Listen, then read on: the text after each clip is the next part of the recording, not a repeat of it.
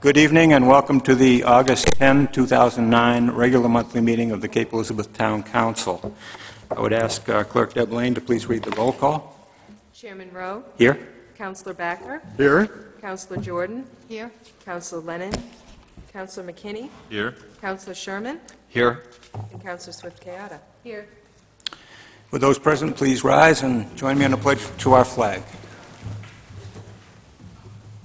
I pledge allegiance to the flag of the United States of America and to the republic for which it stands, one nation, under God, indivisible, with liberty and justice for all.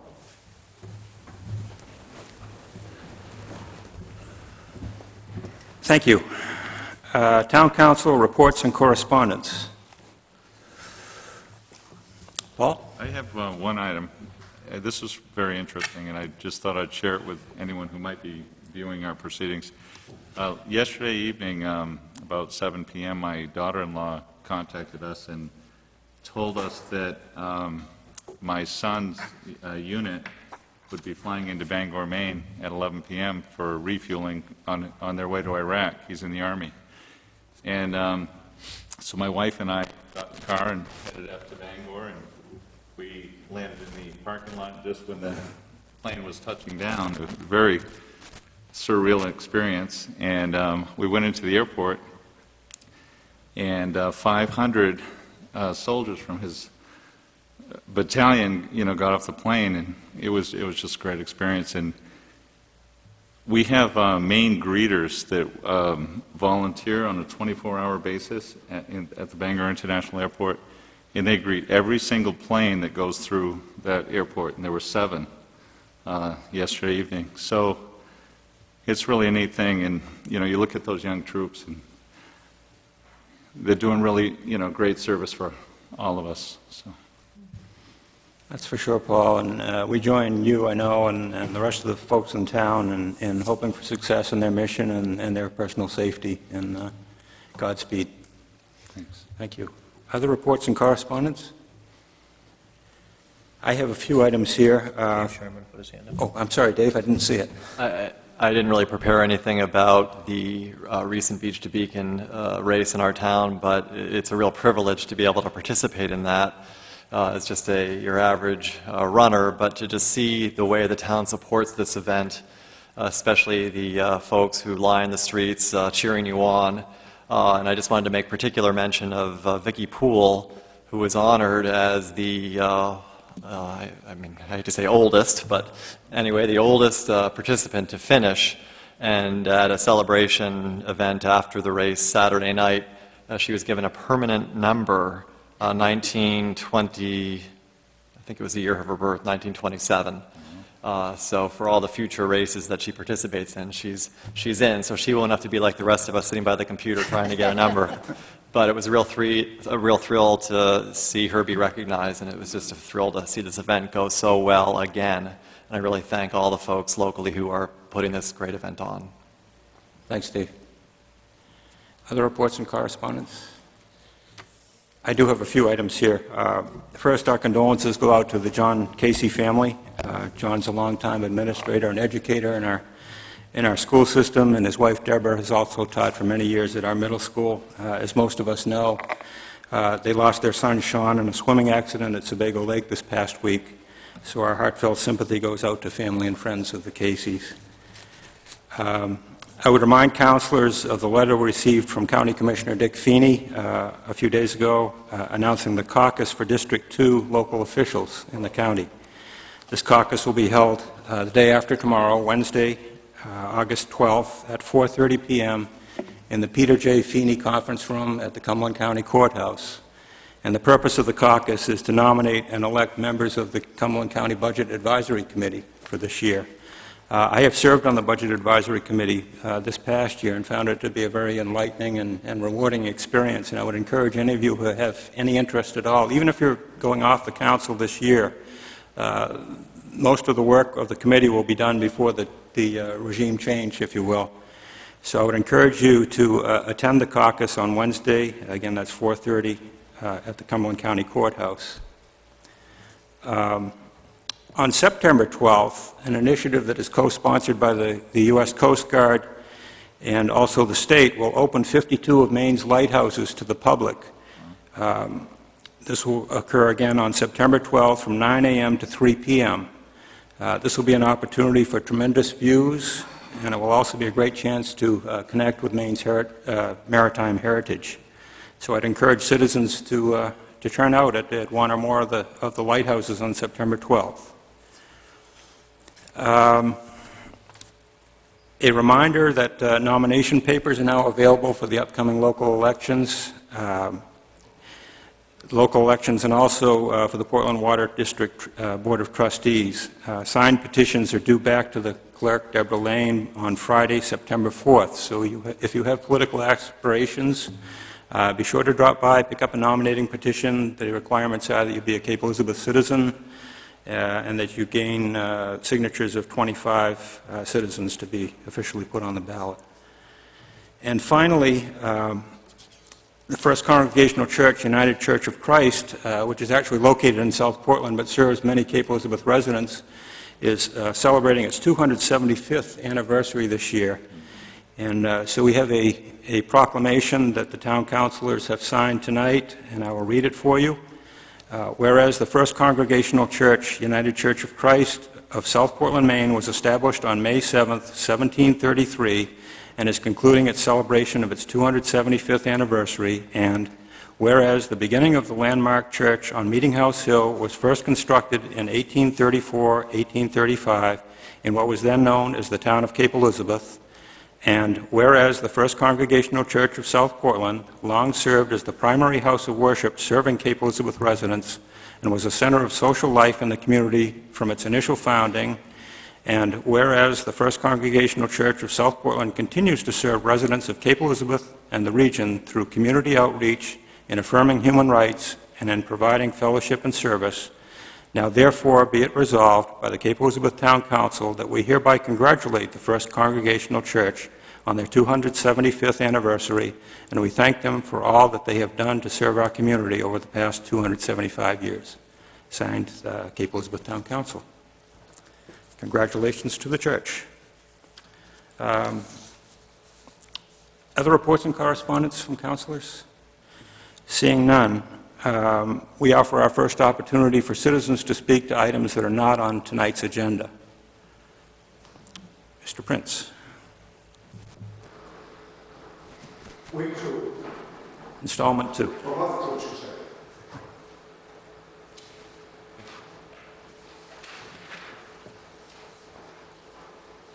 Thank you.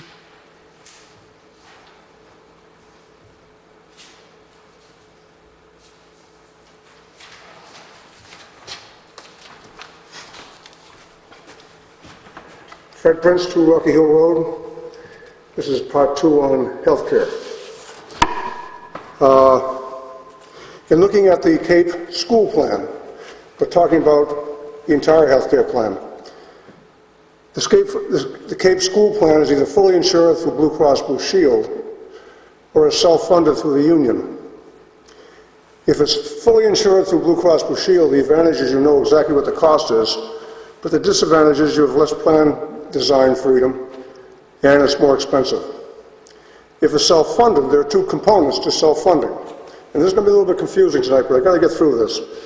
The first component is a specific stop loss, and that means that all the small claims, and you wouldn't call a small claim $50,000, but for a large employer, that's a small claim. Those are paid by the employer. The insurance company is not involved. That amount can go for anywhere from $10,000 to $50,000 to $100,000, depending upon the size of the company. The other is the aggregate stop loss, and that's all the small claims under that $50,000 level, if we use that as a specific, that accumulate to what the company, the insurance company says, will meet the attachment point.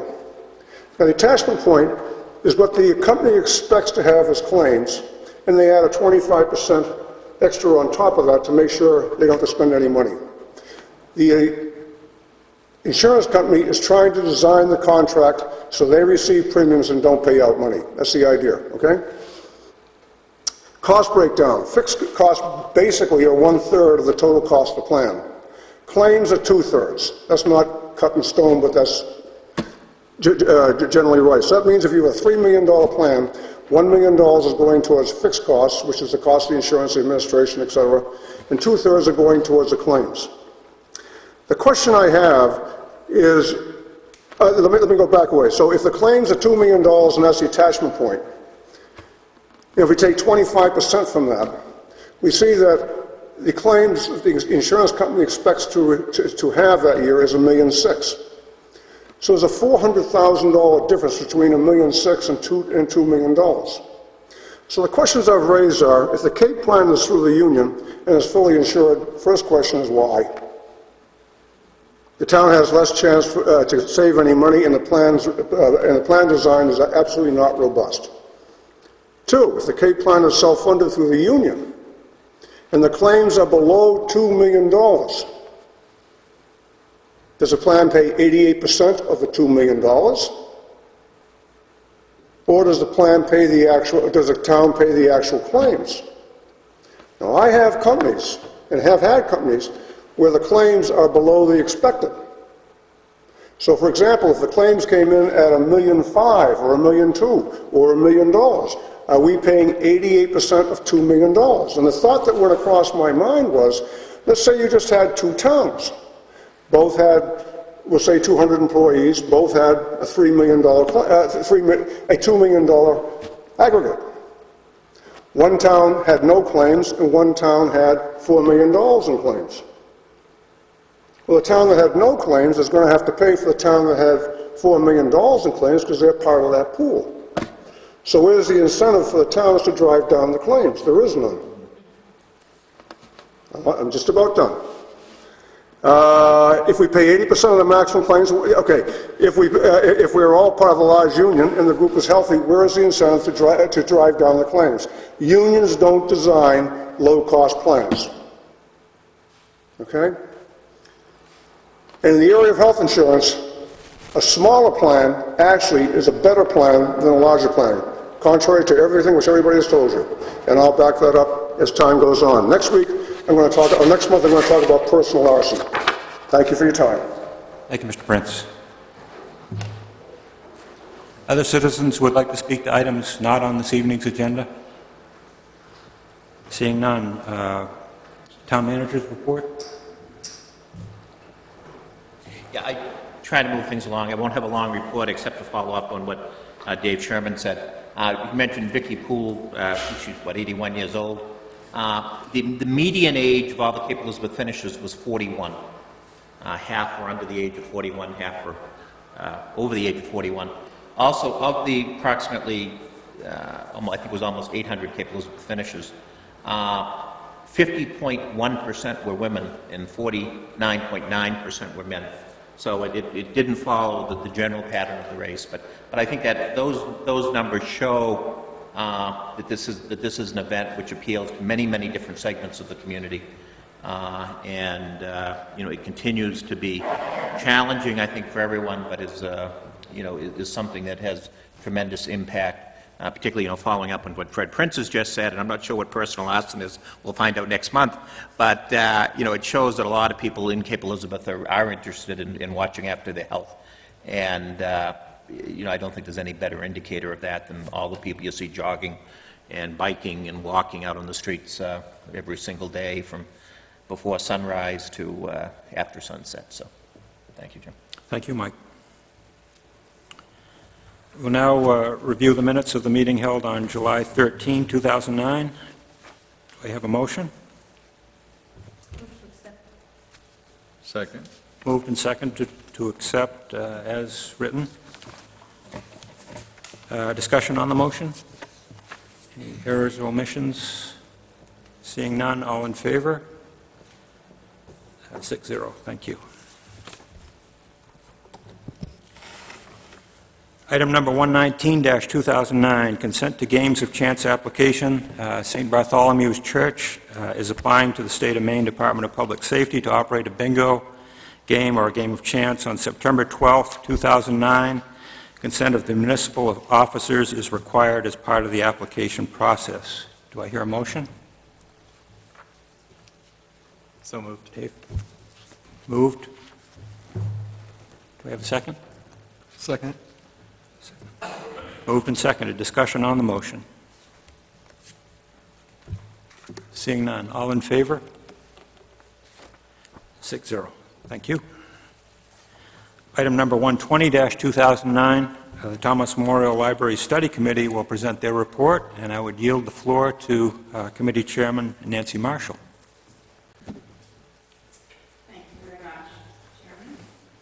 Before I begin, I would like to publicly acknowledge and thank my fellow committee members of the Library Study Committee. They've worked very hard and diligently on the charge, the challenges of the charge that came from the Town Council, and they worked with great acumen and when the occasion presented itself with some humor, which we needed every so often. Now, Michael, which...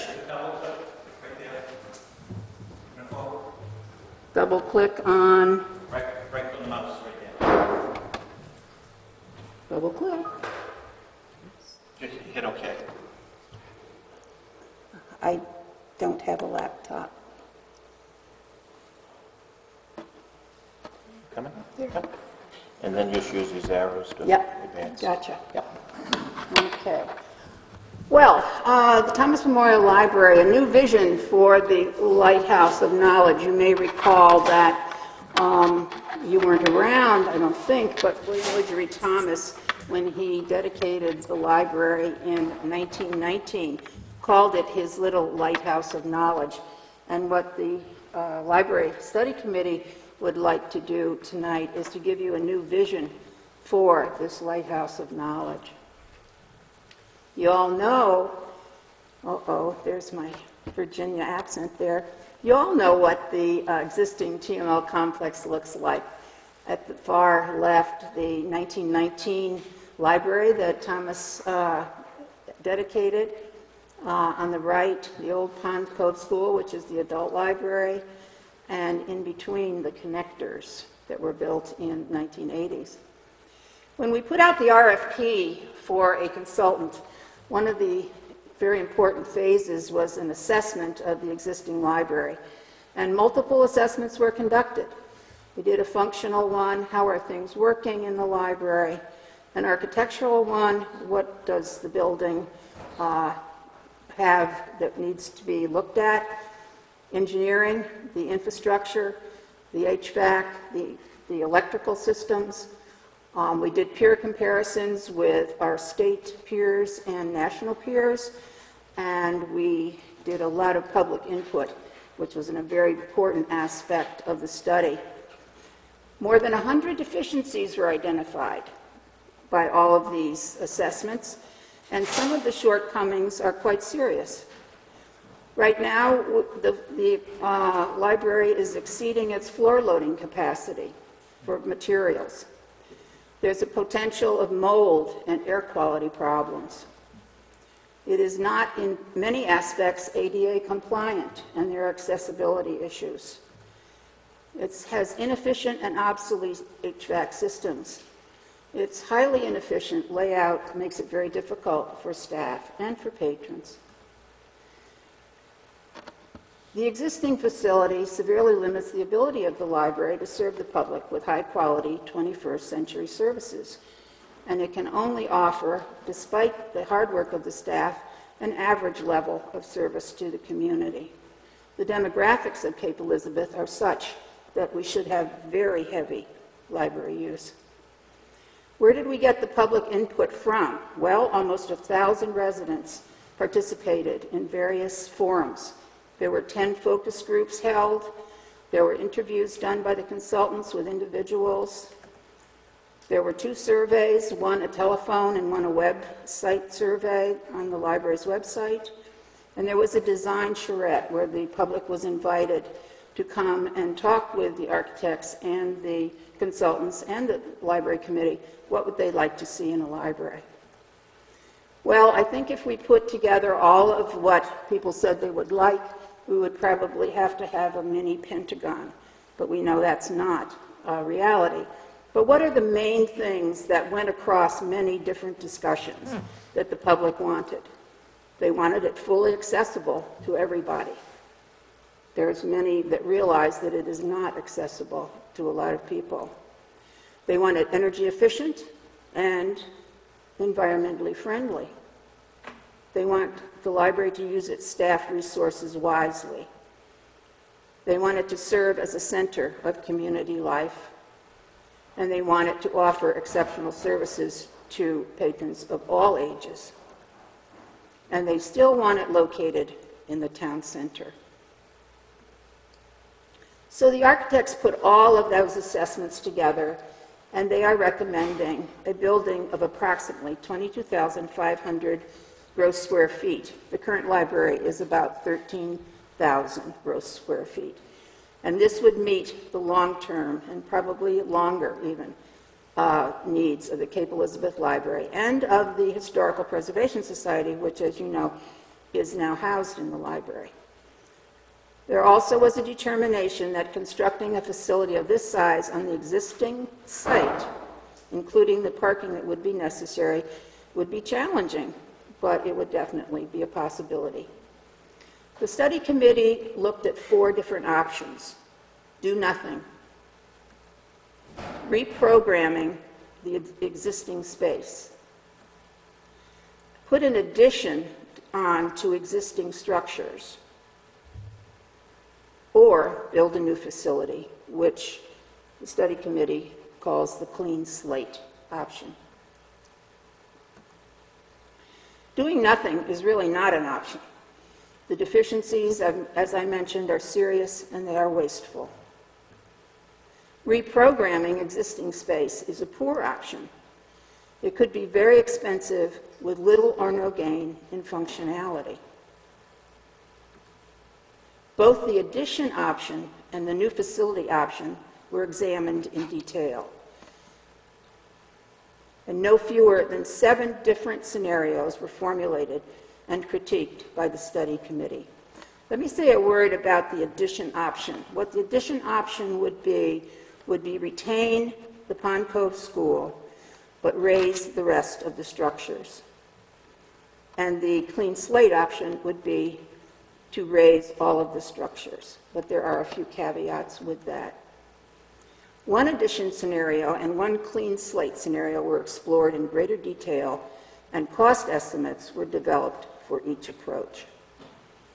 The costs for both of these approaches were comparable. The addition scenario, between $5.5 million on the low side and $7.5 million on the high side. A clean slate scenario, $5.1 million to $7.8 million. And the reason why the retention of the Pond Cove building would not save a great deal of money is that it would have to be moved forward on the lot, a new foundation would have to be built, and the building itself would have to be renovated in any case.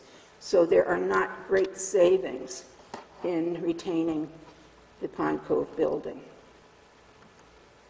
The pros and cons of both of these approaches were considered at great length by the study committee, and we voted to recommend the clean slate approach. However, the consultants were instructed to retain historical elements of the old Spur Wing School, which for us is the facade, and design elements of the old Pond Cove School building. What we saw as the advantages of the clean slate: the site would allow for a great deal of design creativity. It would give us some flexibility to repurpose space in the future. One level of building eliminates elevators and stairs, which is a problem in the current library. It would give better sight lines and supervision for staff. It would lower operating costs over time. And the big issue for us was that the costs were comparable to the addition approach. We felt that it was fiscally responsible of us to recommend this approach. So we told the consultants and architects to develop a conceptual plan and drawings based on this clean slate approach. So here is a conceptual exterior view. And what that means in essence Oh, can you get the car is proceeding from the intersection on Scott Dyer Road. So that is what the building would look like. It could look like that. It doesn't mean it would look like that. And the reason there is so much glass is because one of the elements that we were very concerned about was to take advantage of natural light. So in a further iteration of any building, that doesn't mean that all of those glass would be in there, but it also gives you what the mass is as you would be coming down Scott Dyer Road to see how the building would be laid out on one floor. If you were a bird and the roof wasn't on, you would see it this way. Now I'm going to see if I can get the arrow here. Nope, won't work. Again, Scott Dyer Road is up at the top of the picture. There's lawn space. The green under that is the children's library, the purple adult library, the blue, a new teen space. The purple, the light purple, the Historical Society, the dark purple, some multi-purpose rooms and a conference room, and the gray part, circulation and for staff and the processing of materials. The entrance is off of the parking lot, and one of the things that we wanted was to be able to have the meeting rooms open in the evening, even if the library were closed. So that configuration allows for that to happen. So that's kind of what that would look like. Here's a conceptual view of the adult area, and if you look straight through, do you see a cupola back there? Do you see a cupola? Okay. We would like to retain in some form the cupola that's on the Pond Cove School at the moment. And even though it looks like it's taking up a lot of room there, it could be used for a gathering place, for new information, for new books. It could hold a bank of computers, but it would bring and tie in the old building with the new. And people remember that as a very nice aspect of the Pond Cove School. And this is a view of the children's area. The one, that could be the children's area, the one rendering that the architects did not do was in the Cape Elizabeth Historical Preservation Society area, which is where we're suggesting the facade from the old Spurwink School be, which would fit in nicely with the historical aspects of the work there. Funding. The library is a municipal service, and so there needs to be public funds. But reality being what it is, I think we realize there needs to be both public and private fund mix. We need to determine the requirements of each of those. The private funding target is not knowable without a fundraising capacity study. I think that a lot of people feel that Cape Elizabeth could afford this, but that doesn't mean that the people would be willing to go ahead with it. We would need several large leadership gifts in any case. But the new library will have several exciting naming opportunities that might appeal to people who would be interested in making large gifts. What are the next steps? The development of an initial design and elevation drawing, should we go forward? Ongoing discussions with the community and with potential donors. Identification of a leadership team, and again, conducting a fundraising capacity study, absolutely essential in the funding considerations. So this is our final report. It is the culmination of 20 months of work by the Library Study Committee, but it is only the beginning of the dialogue for a 21st century library for the citizens of Cape Elizabeth. Be happy to answer any questions you may have. Any questions at this time for Nancy or any of the committee? We have several committee members here, Ed Nadeau, Norm Jordan, Jessica Sullivan. Yeah, I have a Go ahead. Ann Swift-Gad And Ann, yes. on the committee, yeah. Yeah. And Jay, yes, Director of the Library. Thank you, Jay. Any questions? Dave? I was just curious on the feasibility study for the fundraising. Do you have any sense of what that would cost for a feasibility study? Well, we did ask the consultants, and they thought around 25, but others have said less. So I think probably in that ballpark somewhere. Paul? And Nancy, Yes. great job, by the way. Thank you. Really great job. As you were looking at the architectural possibilities, did you consider a Leeds building? And did you consider the energy issue? Because we all know energy costs are going up in the future, and Yeah. I know that our Energy Committee's done a terrific job, and I wonder if you've talked to them and thought about a self-sustaining building.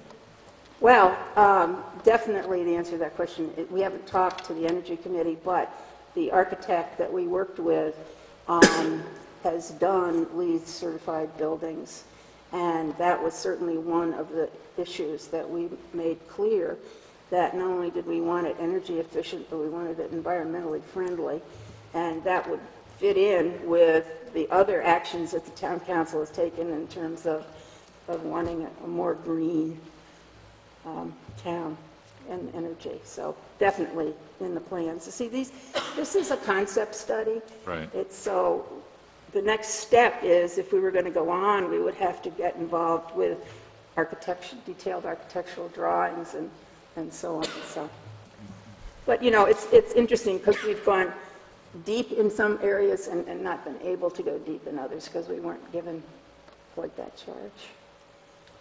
Ann? I just wanted to reiterate what Nancy said about the drawings, because several people have asked me about the drawings. Those drawings are conceptual. It doesn't mean that even if the library got built eventually, that it would be what some people perceive to be sort of a modern kind of looking building with lots of glass. The building illustrations are meant to be indicative sort of the size and shape of the building, but things about, you know, the windows and the roof line and all that kind of stuff would be open to, there would be many options.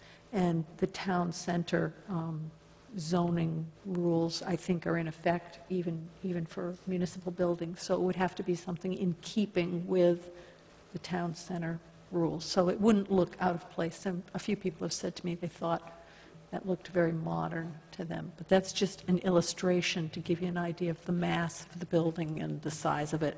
And an important point, I think, is that it would all be on one floor. And that's important because when we talk about accessibility issues, it's not just ADA for people who are in wheelchairs or on crutches or whatever, but we did get a fair amount of feedback from focus groups and from in the surveys that people who are more senior citizens are dissuaded from going to the current library because to go to either the adult library or the children's library, you have to climb a bunch of stairs.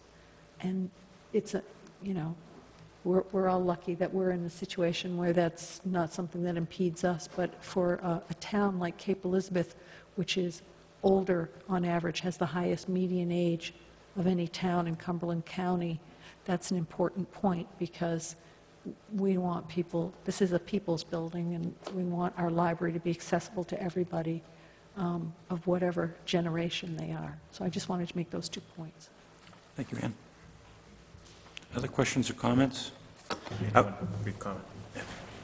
I just want to remind the town council that we're dealing here as well with a level of service F intersection. That is the primary intersection next to the library. And if we want that library to be accessible, we have any thought of it being built, there's a real challenge in getting approvals with a level of service intersection and in getting pedestrian access in the town center to a facility such as this. Thank you, Mike. I would point out that we do have a a workshop scheduled for September 3rd at 7:30, and that workshop is open to the public. It will be held at the Thomas Memorial Library, and will begin with a tour of the present library. And then we will hopefully get into this report later on in that meeting. Members of the committee, Jay will be there to answer any questions. And Consultants? The consultants will be there? consultants will be there, the architect. Yep. Yep. So anyone who is interested at this point, I know a lot of people sometimes hang back on issues until it almost gets to crunch time and then come forward, but this is a good time to get involved if you haven't been involved already. Again, that's September 3rd at 7:30 at the Thomas Memorial Library.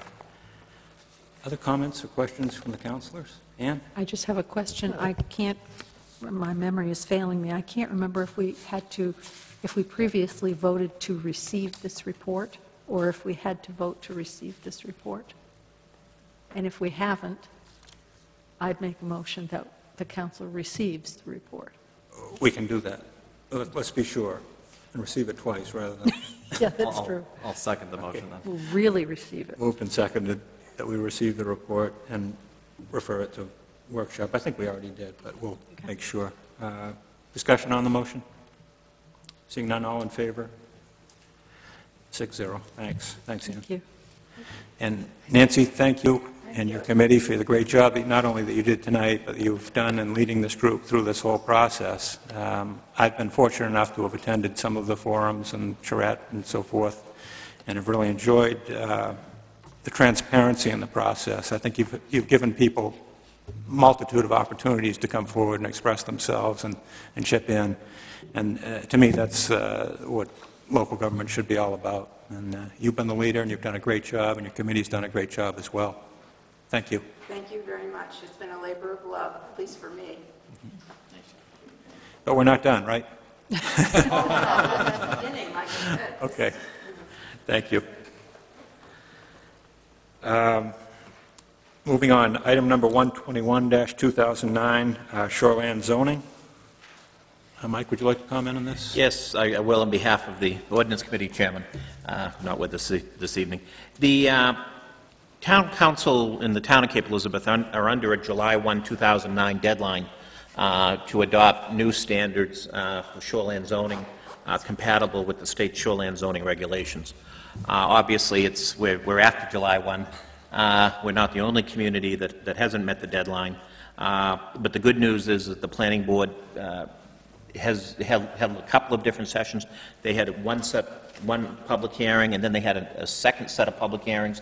The Ordinance Committee's also reviewed it. And what you have before you is a very thick document that lists many different changes, of which I'm not expert at, that basically come out of the state's recommendations. In addition, you had on your place this evening, it's also posted on the town website, at the materials for this meeting, is a slight proposed change in the map for the Old Colony Lane area, and that came out as a result of the citizen discussion at the Planning Board public hearing. So the recommendation is to set this for a public hearing at your September meeting, which is September 14th, 2009. I would like to point out that that meeting is also an evening where you have a public hearing already set on the Goddard Mansion, and where there is a recommendation as well to set a public hearing later on the agenda for the Shore Road Path. So it could be a lengthy evening. But the difficulty is if you don't do the shoreland zoning, we're in further violation of the state mandate. But Maureen has discussed this even with the Commissioner of the DEP, and he has been very happy to hear that Cape Elizabeth is progressing, and indicated that Cape Elizabeth is not a community that stands at the forefront of the DEP being worried about in terms of dealing with this issue, knowing our history of protecting the shoreland zone. Thank you, Mike. Yeah, I think we're all well aware of how heavy our schedule is for September 14th, but I think we'll just have to work our way through. We'll go as far as we can, and if we don't get things done that night, we may have to schedule another special meeting, but we'll do the best we can. Do I have a motion? Or Ann, you have a comment? I had a question for the manager, which I could either ask now or after there's a motion. Go ahead. Mike, on this shoreline zoning map that we just got, and we just got it tonight, so I haven't looked at it in great detail, but could you explain this map or this, what this change is? I'm not sure I understand this. Yeah, there was if you look at Old Colony Lane, if you look at the right side is Shore Road, Yes? you turn it that way. And as you come in Shore Road, right now, the zoning takes in all, the black line would extend out to the, it almost looks like a boot, a woman's boot. You see that? With a heel? Yes? Right now, the black line extends all the way out that full point. Under this, the moderate high designation in the 250-foot buffer, it is reduced down to where the black line, the heavy black line is. So what is this dotted, in the black and white dotted, where it says added shoreland zoning? That it has been documented as RP1 wetland, and is RP wetland. The black is added shoreland zoning, and while it changes this black line, as Maureen, I think, pointed out in her memo, it really doesn't provide that much relief. It's a very small amount of relief, but it really doesn't provide that much relief for those homes on the water side of Old Colony Lane. But it does reduce it to the extent that the state shoreline zoning allows. Okay, I'm not sure I understand that, but I can give Maureen a call. That would probably be wise. Thank you. I just want to draw that to people's attention, only because it wasn't in the pre-work for this meeting, so I just want the public to be aware. I don't know if it's a significant change or not, but I just want people to be aware of it, that's all. It is not at all a significant change in its effect. Okay. Are we ready to, Dave? I would be happy to make a motion. Okay, go ahead. That we set a public hearing on the shoreland zoning amendments for Monday, September 14th at 7:30 p.m. Second. Moved and seconded. Discussion on the motion? Seeing none. All in favor of the motion? 6-0. Thank you. Item number 122-2009, budget projection. The manager has prepared for us in our packets some projections of the municipal budgets for fiscal year 2011, 12, and 13. Mike, can you comment on those? I'd be, Mr. Chairman, did we skip over item number 119 on our agenda? no. No. No? Is it removed? Did we do it? Yep. Yeah. Did I miss it? Went quick. Where was I? You were watching me fool around with the overhead, maybe. Thanks for keeping me on my toes. Thank you. I think you raised your hand, Dave. Did I vote for it? Voted on. You may have moved it. We're having problems on the Did I vote outside. for or against it? It was real quick. Okay, budget projection. Uh, Here we go. Go ahead, Mike. Yeah, there's been suggestions that we look at a 3-year budget or a 5-year budget. What this analysis does, it looks at last year's budget, the current year budget, and 3 years out, therefore 5 years of budgets.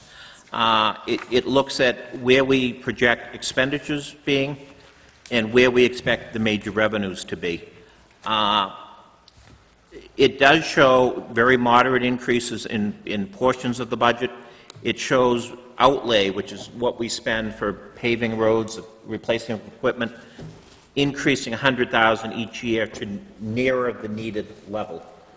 We've kept reducing that year after year, and fortunately, we've found little ways to plug holes through the bond money and a few other areas, but we need to be looking at the outlay, and you'll be getting a new capital improvement plan in the next month or so that looks at that. But anyway, if this projects that over this 5-year period, the average tax bill for a home in Cape Elizabeth for municipal school services, non-school services, would go up a total of $15. Homes would pay, in 2013, a $300,000 home, $15 more than they paid in 2009. That's fantastic. It's an increase in the overall tax rate of 0.3 of 1%. If you look at the tax rate of 1746 over the 5-year period, this is not 0.3% a year, it's 0.3% in the tax rate. And, and I think what this shows, the numbers are going to change every year, but it shows that, unlike, we keep hearing about the schools and falling off the cliff, there doesn't appear to be the same situation in the municipal budget, primarily because over the last 2 years, the town council, as it's done the budget, has downgraded revenues. There are a couple of points I should note in this. First, it assumes no changes in the excise law. There's a referendum on the ballot in November, which will very well could pass, and if that does, that hurts this budget to the tune of about $750,000 to $800,000. That the resources would need to come from an area other than the excise tax, or there would have to be some savings in spending, or a combination of both. It also doesn't include any assumption for a major new, as yet unauthorized capital expenditure, or for any capital expenditure that monies have not been identified or set aside for. So, for example, to be blunt about it, if the library, came forward, or any other, major project that the town council hasn't taken a position on yet, that would be in addition to this. But overall, this shows with, maybe with the recommendation of Municipal Operations Review Committee, and, with continued support from the department heads and everyone working together, that, we're in good shape for the next 3 years. And we shouldn't expect any alarming problems, with the one exception of the possible change in how motor vehicles are excised in the state of Maine. Thank you. Thank you, Mike. And I know we've had a lot of interest in the citizens about looking ahead in our budget projections and so forth, and I think this is a great step in that direction. Thank you for your work. Any questions, comments, Ann? I have 2 questions. Mike, I wanted to make sure I understood on the excise tax referendum in November. If that passed, you said that would reduce revenues approximately $750,000. That's over what period? Over that? Each year. Each year? Each year. Okay. The Maine Heritage, whatever they call themselves, Policy Center. Maine Heritage Policy Center, they estimate about 40%. So on a statewide basis. If you look historically at Cape Elizabeth and the aging of cars, and you look at, my sense is that there's impacts there as well for some energy type things, which I think, Cape people might be adopters. My sense is we could be closer to 50%, primarily because we get more of our revenue from the newer cars than most communities do on average in the state of Maine. And so close to 50%, you mean close to 50% of 50% of the amount we collect for excise. If you look... of excise tax. Yeah, the budget last year, if you look at the final sheet, for excise was $1.5 million. It's projected to be that the next 2 years, and then climbing to $1.6 million when we begin to get out of the bad economy in 2013. So if you take 50% of 1,650, that's $825,000. If you take 50% of the FY 2010, 11, and 12 amount, that's a little over $750,000. Okay. And then my other question was, you said one of your assumptions was this didn't include any, the impact of any major capital expenditures not now voted on, like a new library, for instance. Yeah. Would that include any of the money, I'm thinking of the town center intersection, would that include the $100,000 or $200,000? I can't remember how much it was for the town center intersection. The difference between the 83% funding level and the 17%? No. My sense with the town center intersection is the bids have come down, and that's the same thing MDOT said, by about 15% since the peak. If that's the case, we'd be at 85 now, so it's pretty close. So you don't think, and I know this is, not cast in stone, but you don't think that if the town center intersection project were to pass, that it would necessarily have any impact on I don't. This budget outlook looking? No, I don't. No. Fine. The one other thing I would point out while you're asking those types of questions, Fort Williams Park self-support. The fort cost about $200,000. The council set a goal for next year to have the park self-sufficient. This assumes that it'll be 75% of the way there, even though your goal is 100% in 2011 and 100% of the way there in 2012 and 13.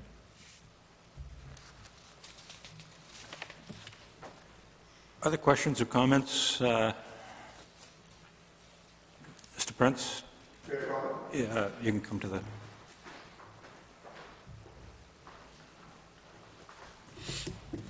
Fred Prince, 2 Rocky Hill Road. I didn't see this, but 2 questions. What are you building in for an inflation increase in your health care?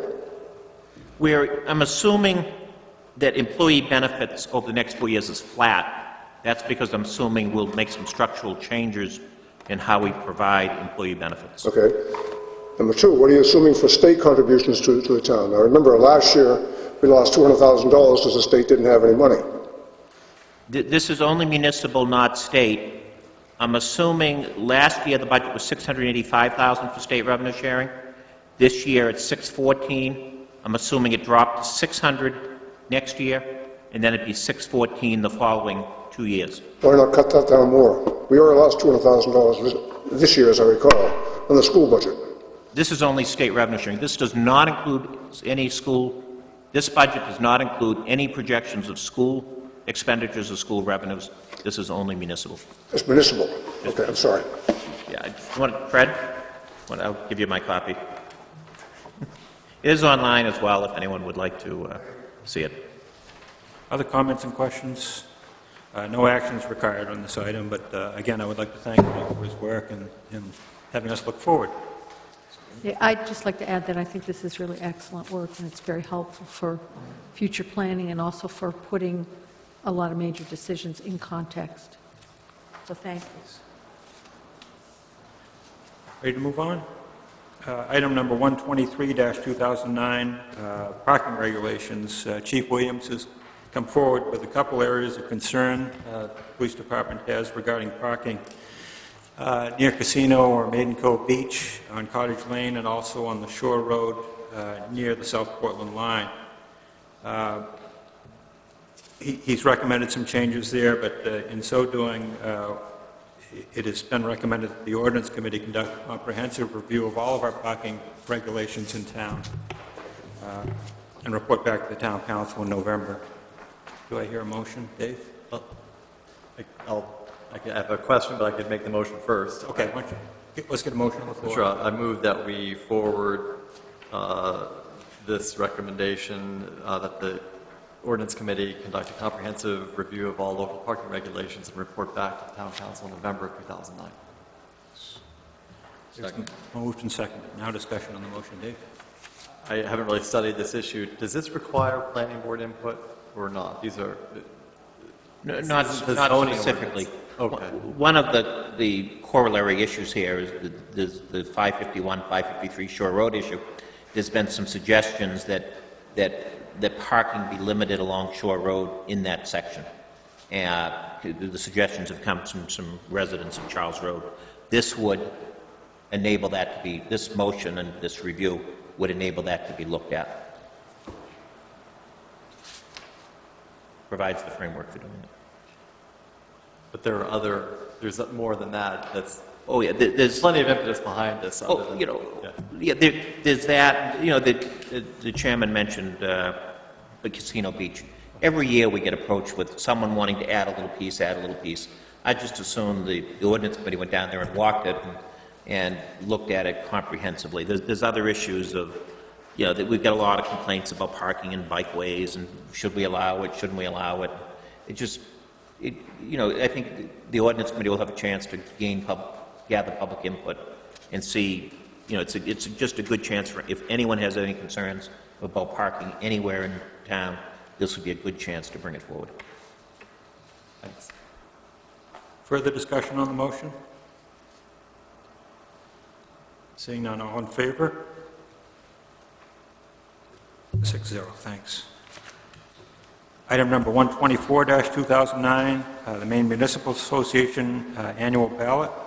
Ann, would you like to speak to this? Sure.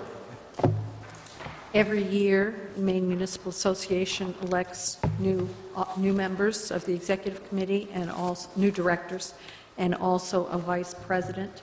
The process is that there is a nominating committee with representatives from all over the state.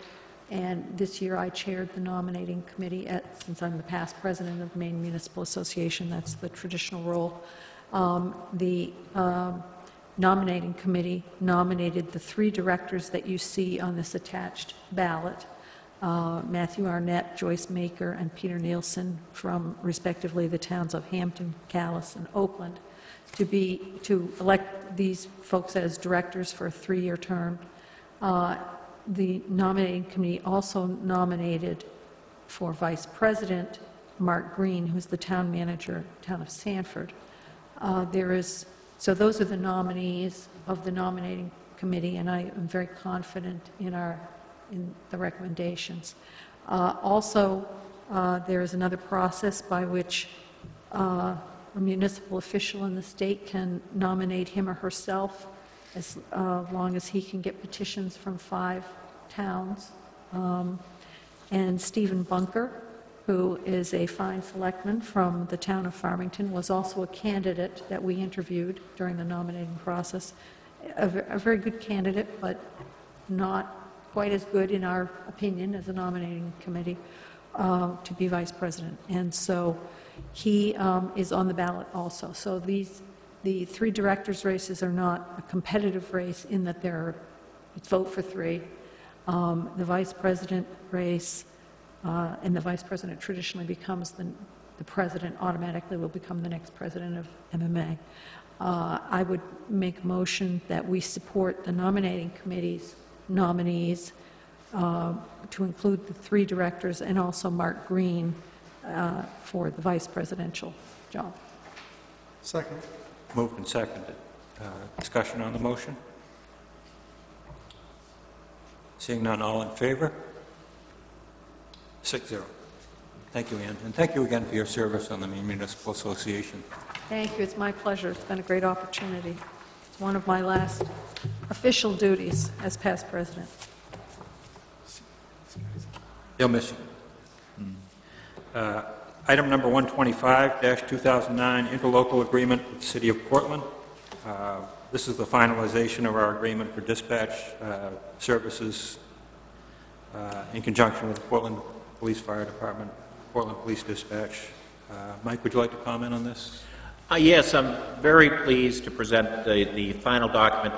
There's just one minor change in the term paragraph. There's going to be slightly different language there because it conflicts, as Councillor Backen pointed out, with 6. And we have language that we've agreed to with Portland that merely says that the term shall be in accordance with the provisions of paragraph 6. It's not a substantive change at all. It just, as David said, it didn't make a whole lot of sense the way it was drafted. It's one of these things you keep paragraph 6 kept getting redrafted over and over, and we didn't go back and change 5. But anyway, it seems to be working fairly well. I've heard a lot of good praise for the service from the City of Portland. Our firefighters have been going in to see the dispatch center and have been very impressed with the technology that's there and with the dedication of the City of Portland personnel in providing our dispatch services. All of the provisions of this, the cost is exactly as was discussed during the budget process. I believe it's ready for your approval. Thank you, Mike. Perhaps we could arrange for a tour by the town council of the facility, too. Maybe on September 14th? Yeah. Do we have a motion? Yep. On this item, Penny? You can do the motion. I have some questions. Okay. Would we like to put a motion on the floor? Okay, David? I move that we authorize the town manager to sign the agreement between the town of Cape Elizabeth and the City of Portland, formalizing the agreement for dispatch and public safety answering point services. Second. Moved and seconded. Discussion on the motion. Penny? My questions have to do with, as I read this, I don't see anything which talks about evaluation of services. How do we provide feedback if there is issues and concerns, and how do we go about incorporating changes and improvements in the processes? I think the proper response to that is, Penny, is in the public safety arena, you need to do it every day. You don't wait for an annual review. You need to do the improvements every day.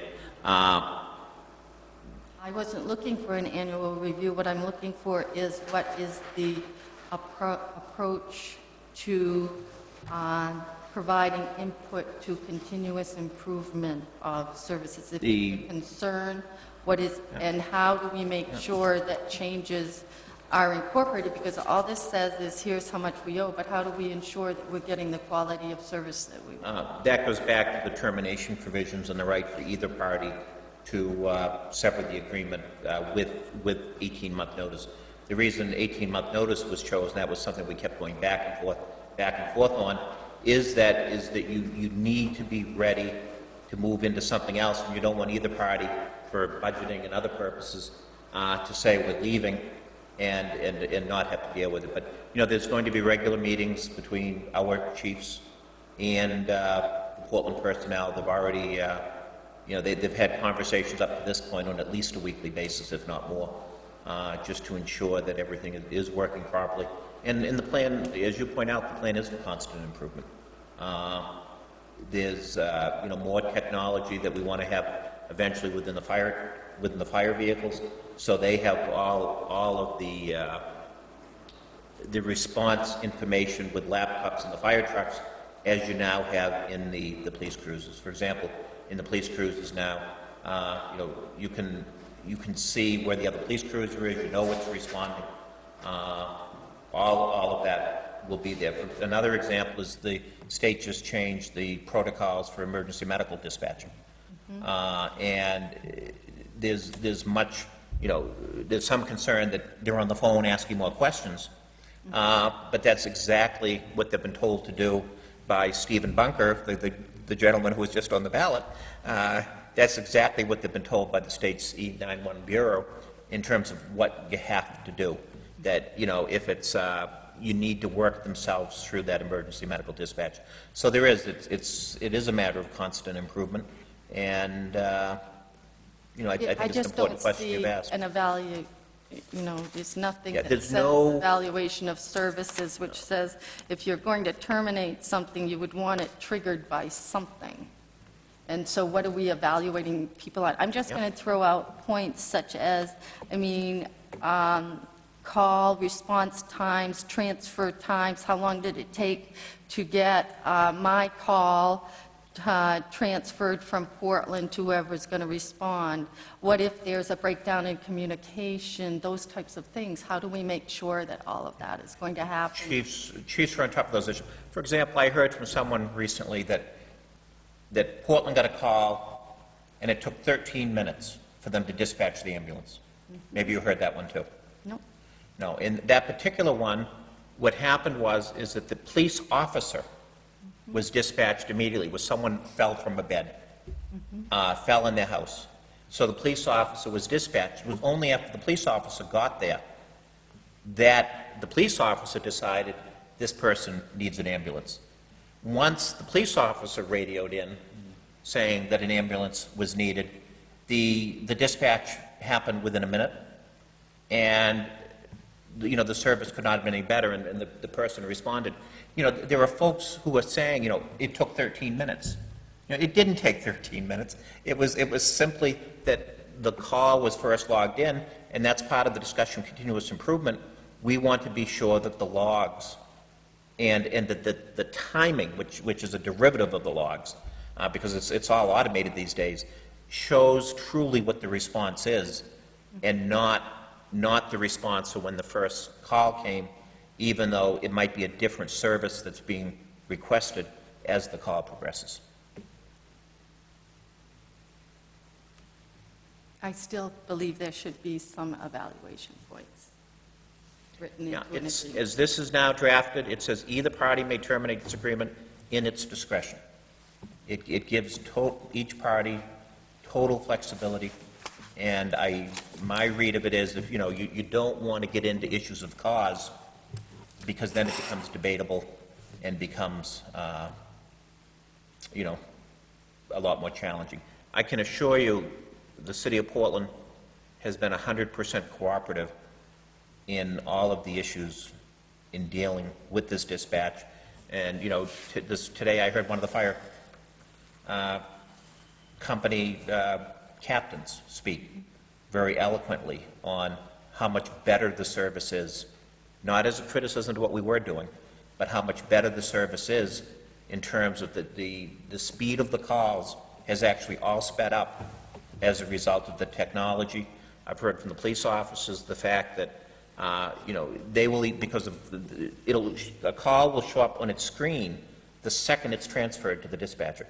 It shows up on the screen in their cruisers, and it's just a much more advanced level of service than we could ever provide individually. It's a little like, I was reading today about Goodall Hospital in Sanford, and they're merging with Maine Health, and the reason they're merging with Maine Health is they just can't invest in the technology. They can't keep up with the reporting. They can't keep up with all the different changes, and that's, to me, one of the real advantages of working with Portland. And Portland's, has just been tremendous. And, this gives us, if you look at the, it gives us some fairly long-term guarantees in terms of cost controls. Portland knows it's not in their best interest to not provide nothing but exceptional service to Cape Elizabeth. They're interested over time in serving a couple of other communities, but not becoming too big. And, they consider us, they were very careful. They were saying the ones that come in later will be sort of contract communities. Mm-hmm. You're an owner community. And, that's their attitude toward this, is that we're part of it as opposed to just another community that's contracting with them. It's been, I think it's really been a great experience for all of our public safety people to work with the city and to see through these different issues and to continue to work with them as issues evolve in the months and years ahead. Ann?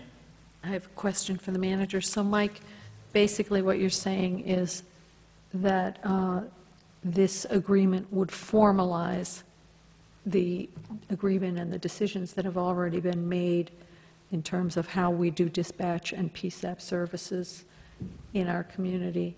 And this is merely writing down what is already happening as of today or as of yesterday. Is that correct? As of July 1, yes. As of July 1. Thank you. Other questions, discussion, comments? Seeing none, all in favor of the motion? 2, 3, 4, 5, opposed? 1. Thank you. Item number 126-2009, Shore Road Path Committee Report. It's recommended a public hearing be set for Monday, September 14th, 2009 at 7:30 p.m. at the Town Hall on the report of the Shore Road Path Committee. I hear a motion? So moved. Second. Moved and seconded. Discussion on the motion? All in favor of making it a really busy evening? Unanimous. Thank you. We offer our second opportunity for citizens to discuss items that are not on the agenda. Seeing none, before we adjourn, I would like to announce the upcoming meetings and events. August 20th, 2009, we have our annual employee recognition luncheon, although we'll take a little different form this year. We'll be having a cookout-style affair at Fort Williams Park. On August 26, 2009, we have a special town council meeting primarily regarding the town center intersection. There will also be a couple additional items which will be on that agenda, which will be published, smaller issues, but this will be the main one. September 3rd, as mentioned before, we'll have our town council workshop to get into a little more depth on the library report. And again, this workshop will be held at the library and not here at Town Hall, as is the custom. And on September 14th, 2009, as has been mentioned several times this evening, we have our next regular meeting, which will include at least 3 public hearings and hopefully some good discussion.